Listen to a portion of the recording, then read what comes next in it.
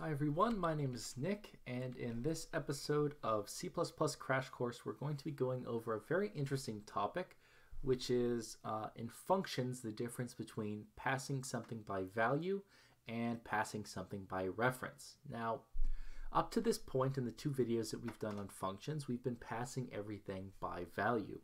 So just to remind you, just to look it up, let's go to our functions.cpp and actually explain what that means. So when we pass something by value, what we do is we copy the value to a new variable. So in this case, we copy the value of, in our function call, say to print char, we copy the value of character right here into this value right here. So we perform this memory copy implicitly. We don't do it explicitly. We don't have to manage that. See, the compiler does this for us. But we're actually copying memory right here. And so that's why, we can go in here and we can do actually whatever we want to see, but it does not change the value on the outside. So we could, make character equal B, C, D, capital Z, lowercase f. It doesn't matter. It doesn't change this value of character unless we specifically return some value from that function and set character equal to it. Now, this is fine in some cases, but when we think about it, if we have lots of function calls and lots of parameters, that means we're having to copy large amounts of memory every single time. So it makes sense if we're going to be, say, manipulating data. So maybe if we do want to modify this character variable and not have to do a copy in and then copy a new value back out, it makes sense to maybe just have a single variable that we're working with. And that leads us to this idea of pass by reference. So we're referencing one variable instead of copying values. So let's go ahead and open our example as always. This time it will be this PBV PBR, so pass by value and pass by reference.cpp. And we'll go ahead and go in here. And we see we have two functions. We have a function that looks pretty similar that computes a product. That's a pass by value function. So we pass in an integer a, an integer b, and then an integer p for product. Then we set product equal to a times b. Then we print out product. And we don't return anything from this function. So we're not passing anything back. We're just doing a simple multiplication. That's it, and printing something out. And then we have one that looks a little bit different, and we're going to see a new symbol that we talked about previously was for something like doing a bitwise AND, but it's this AND symbol right here. And so we have this multiply PBR, so pass by reference instead of value, and that's where this AND thing comes in. This AND symbol in this context is used for it's called the address of operator a lot of times. So what this says is instead of passing in a new variable or something that we're going to copy to, I'm actually passing in a reference. I'm passing in the address of an existing variable. And so I'm going to do that for A, B, and P.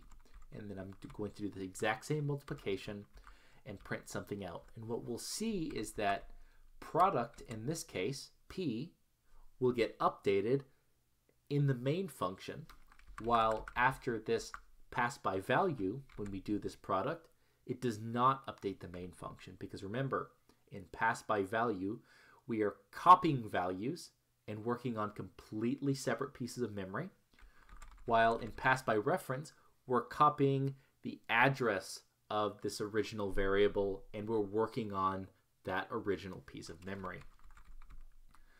So what will we print out? So we'll call this pass by value. We'll do 5 times 10. So we'll pass in 5, 10, and a product initialized to 0.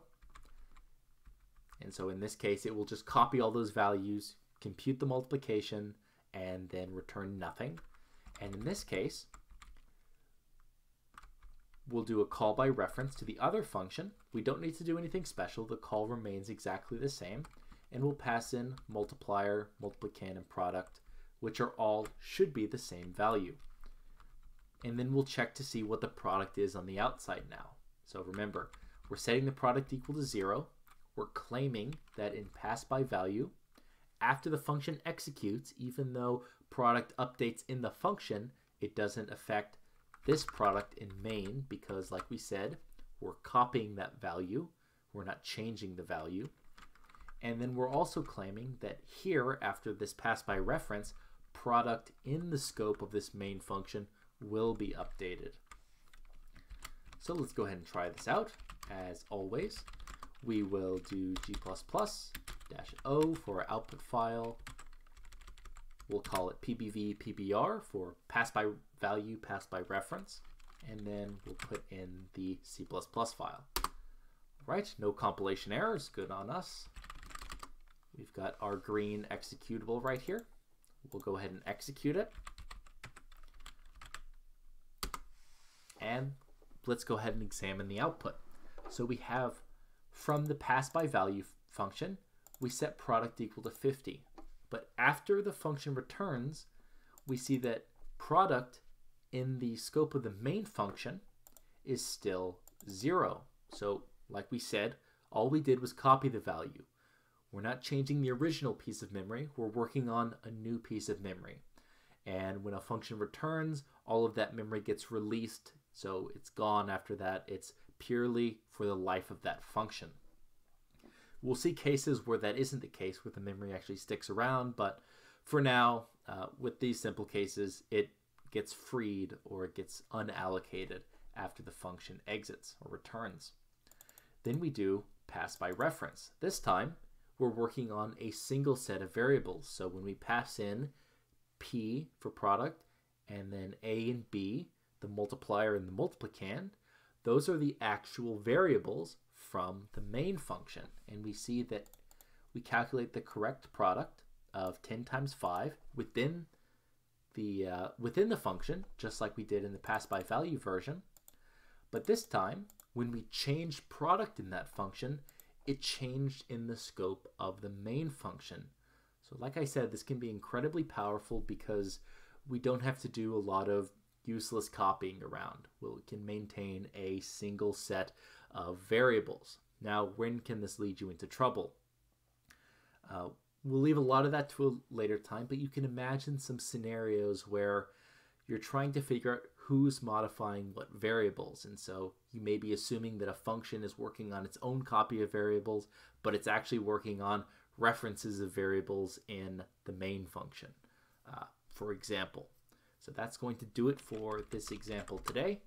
Let's go ahead and, as always, this is our GitHub page for the C++ Crash Course series on the Coffee Before Arch wiki, or not wiki, the GitHub page. Then we have the C++ Crash Course repository or repo. And then in this repo, we have a README that has links to all the YouTube videos that will be uploaded, and then all the code that's presently uploaded. If you want to get in contact with me for, clarification on something or or any video content that you would like, feel free to go here. For any of my other series and videos that are currently in the works, you can check that out on this updated Google Sheets. Here's the environment that I use to do these videos. And as always, hope you guys have a nice day.